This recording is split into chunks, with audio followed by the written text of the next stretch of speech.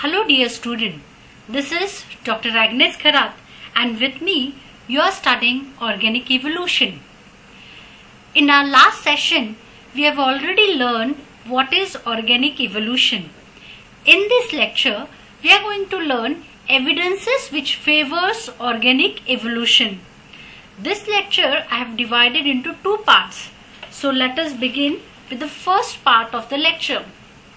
Evidences in favor of organic evolution. In this chapter, we are supposed to learn evidences from anatomy, embryology, geographic distribution, paleontology, physiology, biochemistry, genetics and molecular biology.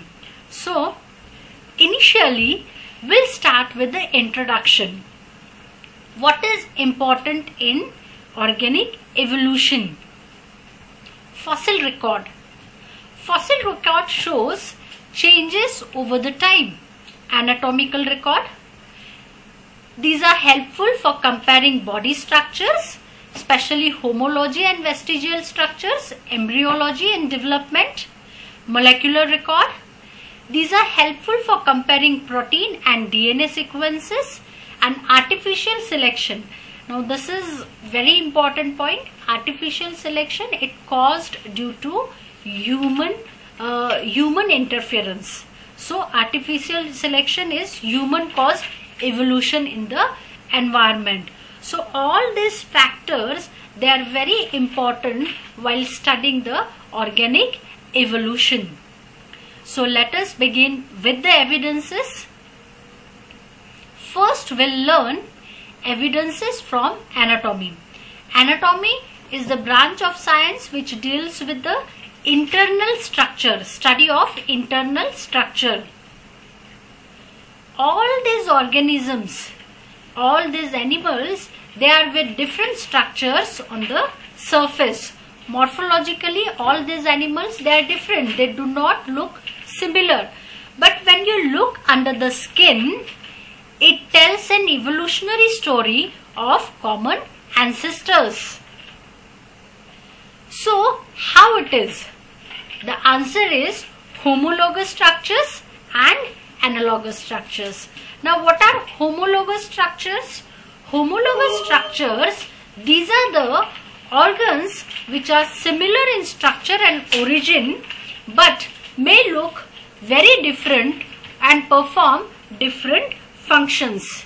That means homologous organs, they have a similar structure but functionally they are all different. Forelimbs of vertebrates are very good example of homologous organs. They are built on the same fundamental plan, yet they appear different and perform different functions. In each case, the forelimbs consist of forelimbs of human, cat, horse, bat and dolphin. These are the forelimbs we are considering. So all these forelimbs, they consist of humerus, radius, ulna, carpels, metacarpals and phalanges. This basic similarity in the structure of the apparently different forelimbs of different kinds of vertebrate is due to the fact that all these limbs have evolved from common type that is called as pentadactyl limb. So all these limbs, they have a common origin in pentadactyl limb. The structural similarities between homologous organ indicates common ancestry and it is example of divergent evolution or adaptive radiation. Now what are analogous structures?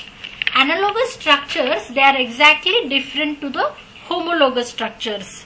These are the structures which are functionally similar but structurally different, so they are called as analogous.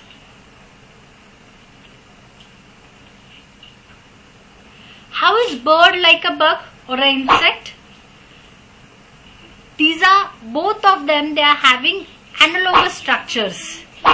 So when you look at the structure of the flying organ which they are using, that is wings in case of bird and insect, they look similar on the outside. They are performing the same function, but they have different structure and development on the inside. So they have a different origin. They do not have evolutionary relationship. It is just that they are solving a similar problem with a similar solution. This is another example of analogous structures. Dolphins, these are aquatic organisms, aquatic mammal. Fish is aquatic vertebrate. Both of them, they are adapted to a life in the sea. They are not closely related, but structurally both of them, they appear similar. So here you can see the tail structure of dolphin. It is exactly similar to that of the fish. Convergent evolution. So three groups of wings are there. Here we can see on the slide. Insects possessing wings, bird having wing, and this is a bat having wings. All these organisms are using wings for what? For the flying purpose. Does this mean that they have a recent common ancestor? No. They just came up with the same answer. That is wings for the flying purpose. All of them have evolved with the flight or the wing structure in 3 different times, evolving similar solutions to the similar problem. So this leads to the convergent evolution. Comparative anatomy is also important evidence in organic evolution. So it gives us convergent evolution, similar structures due to similar environmental pressure. The example is body shape of fish, dolphin and Ichthyosaurus, which is extinct. All of them, they have a similar kind of body shape because all of them, they are living in the water body. Flippers of penguin and dolphins, both of them, they are aquatic organisms. So they are using flippers for the locomotion in the water body. So flippers of penguin and dolphin, they are structurally similar. Vestigial organs. This is one more example of anatomical evidence of organic evolution. Now, when we look at the bone structure or the fossil of the whale, what we are going to find? The whale have pelvic and leg bones. Now, why would whales have pelvis and leg bones if they were always a sea creature? Because they used to walk on land. So what are vestigial organs? Vestigial organs are the rudimentary organs. Vestigial organ is any small organ, degenerate or imperfectly developed organ or part which may have been complete and functional in some ancestor of that organism.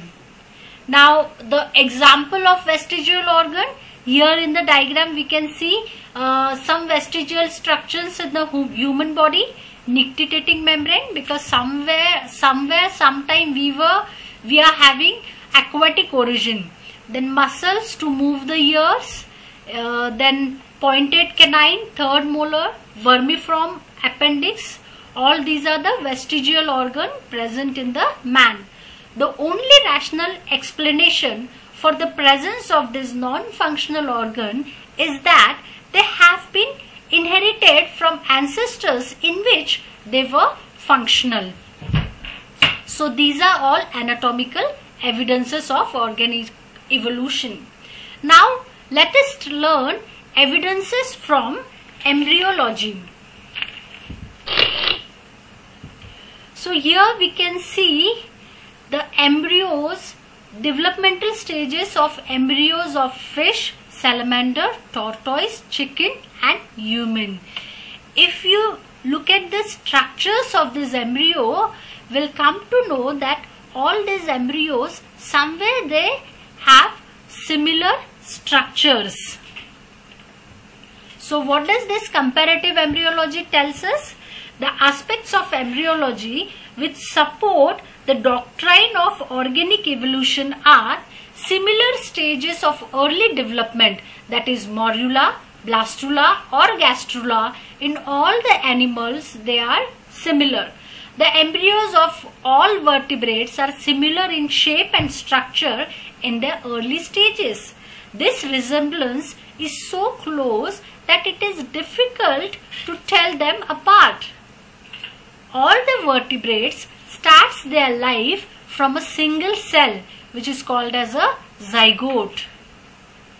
All of them during their life history pass through two-layered blastula and three-layered gastrula stage, and then through fish-like stage with gill slits. So all the different aspects of embryology strongly support the fact that the different classes of vertebrates had common ancestors. This is all for part 1 of evidences of organic evolution. See you students with the part 2. Thank you.